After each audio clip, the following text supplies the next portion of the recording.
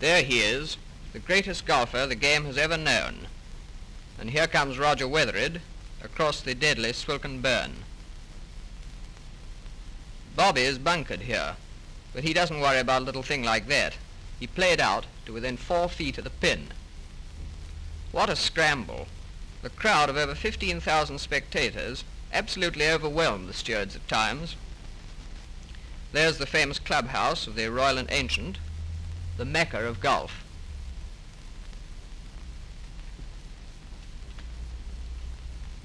And here's Bobby, realizing his life's ambition.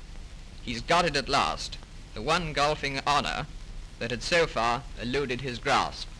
Heartiest congratulations.